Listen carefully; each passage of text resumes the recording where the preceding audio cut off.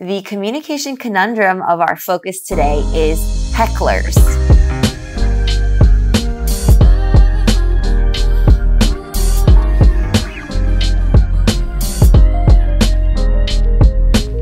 So it's not uncommon for you to be giving a talk or a speech and getting heckled. Disruption from the audience.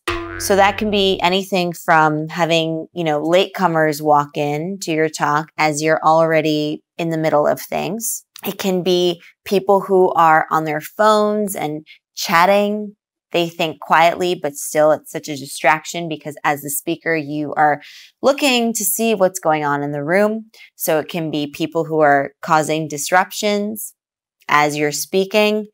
It can be people who get up and walk out and leave the room and not in a quiet way because, okay, there are situations where we do need to take a bio break and we excuse ourselves or we don't, but there's a way to do that quietly. But sometimes it's not done that way and it causes a disruption for the speaker.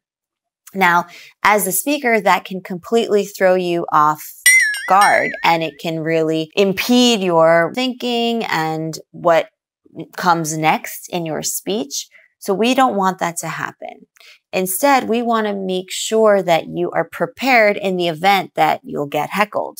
And it happens. It's not that, the audience is doing it out of malice. They're not trying to sabotage your talk, but it's more of a matter of a disregard for the speaker and not really knowing what goes on with a public speaking event. They probably have never given a speech themselves before, or if they have, then they've probably gotten heckled and they think that's the way to go about things. But the idea here is to deal with the hecklers. So we're going to look at strategies that are going to help you deal with this communication conundrum were it to arise. So instead of placing the blame on the audience, saying that, oh, they were so bored, they must have been so tired, they, complaining about the audience. Instead, what do? We first have to shift the responsibility onto us. So we assume responsibility for that communication conundrum, the fact that it didn't turn out the way we were hoping it to, right? Because you got heckled. Now, we're absolutely not condoning their poor manners, their lack of etiquette when it comes to listening to a talk, right? But we have to remember that it's our responsibility and it's within our control to excel in giving a talk. If we are doing everything to the best we know how, then we don't have to worry about the other people, right? So we're going to look at ways of now assuming responsibility and what those strategies mean. The success of your communication is within your control. So as you see, the simple mindset shift from blaming the audience, saying that they were unfocused, bored, not engaged, blaming them for their behavior. Instead, you're saying, okay, how can I do better?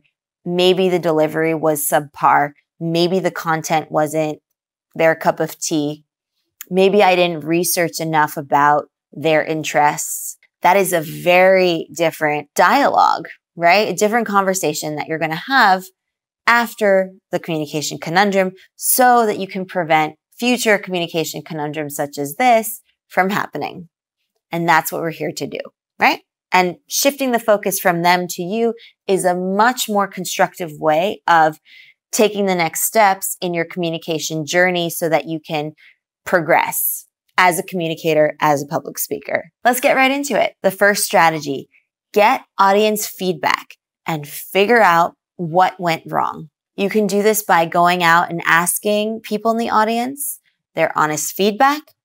You can ask the audience to submit some anonymous written feedback, or perhaps you've planned in advance and you have some sort of printout or worksheet that you can provide them and ask at the end of your talk to just spend 3 minutes, 5 minutes to anonymously fill out a survey or just to write their thoughts about your speech, right? And by doing it anonymously, it takes the pressure off of them to pretend like they enjoyed it when you got heckled and you could see the disengaged audience so that You know that they actually were not engaged, right? So you can ask for written feedback or oral feedback at the end. So what does this feedback look like? Well, you should be asking questions about the content. Was the content of interest to you? You can also look into the delivery, something about the space that you were in, thinking about the actual setting. Was there enough space for you to move around, or was it a static sort of situation? Was the AC on? It could be even a little thing as the temperature in the room, right? But sometimes just that little thing makes a world of difference, not only for you as a speaker, but also the audience. Perhaps there was no entertainment factor in your speech and there was no levity, and maybe the audience would have really enjoyed some humor in that speech. So by asking such questions, you will gain so much insight into what went wrong and how you can make it better for the future, for future talks. Feedback is very powerful in this way. The constructive criticism is welcomed. We want to improve, but we won't be able to do that if we don't have the data points off of which we can base our starting point, right? And it's a journey. So don't be overwhelmed by perhaps getting a lot of feedback. Ultimately, we want the feedback, but there's a way of approaching it that's not going to be overwhelming. So just take it easy.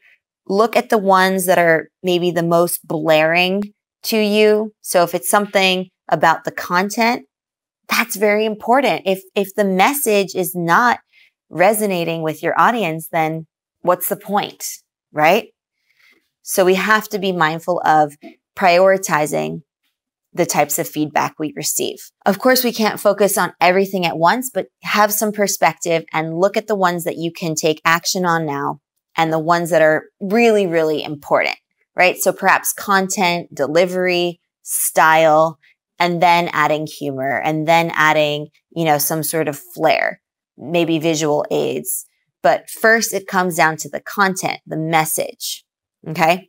So be mindful of the perspective there. Strategy number 2, carving out more time. You probably have heard me say this before, but practice is so important, right? Just with anything else.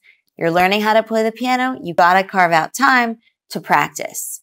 You want to learn how to do taekwondo. You got to go to lessons. You got to practice.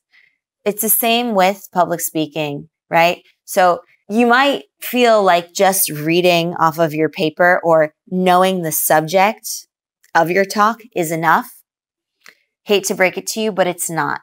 Why is that? Because you haven't practiced your talk with the proper expressions, verbal and nonverbal, with the body language, with the pacing, with adding pause.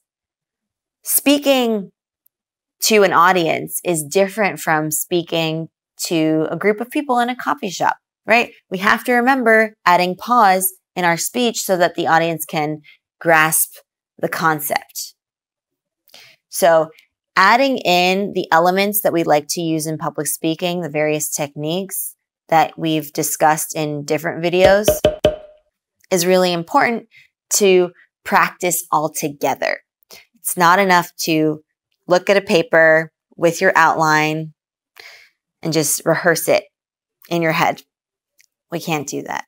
Not if we want a really good outcome in the talk.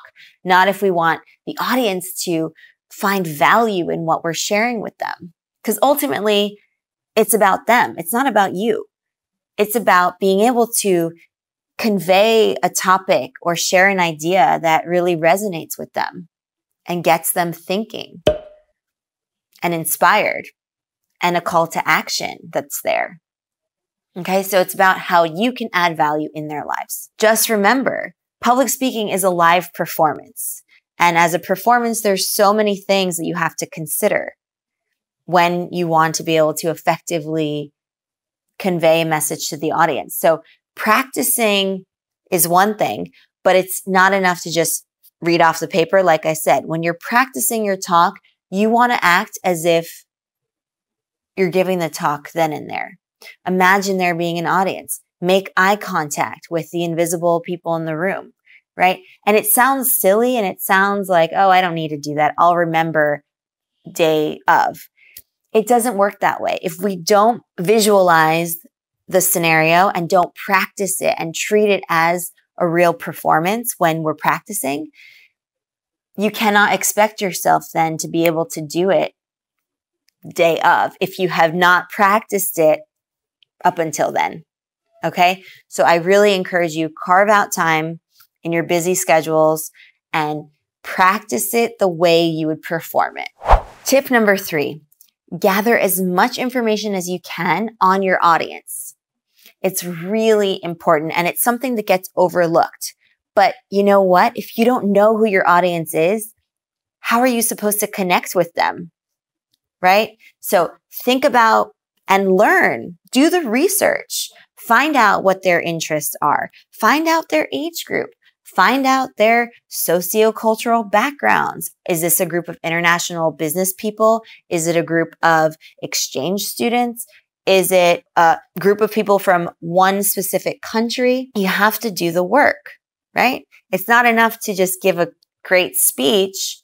What does that even mean? I mean, you have to add the information you know about the audience so that you can give a powerful speech that resonates with them. Okay, so learning as much intel as you can about that audience. This is easier if you are giving a talk to people in your company or giving a talk to people in your group or association or club or even class, because you already have some understanding as to who they are and what makes them tick. But if you're invited to speak somewhere, then ask, figure out who these people are. It'll make for a more powerful connection and ultimately speech. And by doing so, your audience will be able to identify with you and connect with your message. Tip number 4, getting some professional feedback, professional advice. Now, we can all benefit from getting another opinion. You know, when you go shopping and you really like a dress that you've tried on, it's always great to get another opinion from a trusted source, right? Because sometimes we might be biased towards the colors or the cut, but we don't know if it really suits us. So it doesn't hurt to ask our best friend or our mom or our spouse if they also like the dress, right? So it's similar with public speaking, with your talk. Let's say you've practiced it, right? You've carved out the time, you've practiced it in the way that you want to present your talk, and you've incorporated as many techniques as you can think of. Sometimes it's really, really helpful to get feedback on what we've done and where the gaps are, because they will have a professional opinion about things that you can do even better or in a different way, or some ideas as to how to maybe bridge the gap, or maybe of figuring out what makes your audience tick and having your message resonate with your audience. Corrective feedback is a marvelous way of getting to the next level. Corrective feedback is the feedback that we get that is constructive and that we have direction on, right? It's not just saying, oh, it was good, I liked it, or I don't know what it was, I wasn't crazy about it. You know, that's stuff that people are going to tell you, your friends, your family, and that's fine, that's valuable. But if you really want to be serious about your talk and get to the next level in your public speaking, then it wouldn't hurt to seek out advice from a coach, a communications professor, somebody who has experience in the field and also the ability to give good feedback. That is how we grow, right? So when you take this quality feedback and you apply it to your talk in a targeted and constructive way, it can make a world of difference and you'll actually see and feel the progress, right? So it's not out of the question to seek out professional coaching advice. Let's quickly recap before we go. The communication conundrum that we're discussing today in this video is getting heckled during a speech. Any type of disruption from the audience or the venue, primarily the audience, that interferes with your ability to give this speech. This can be as simple and generic as audience disengagement. So you see that the audience is distracted, disengaged, and thus leaving the room or on their phones or chatting with people next to them and ultimately not listening. So what do? Well, the solution is the strategies we discussed in this video.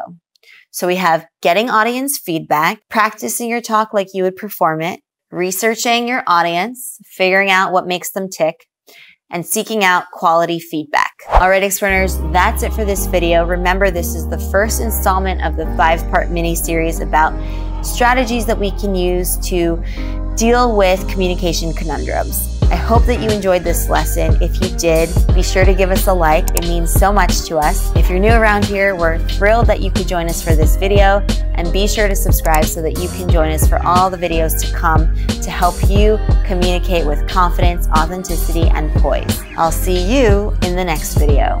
Happy Explearning!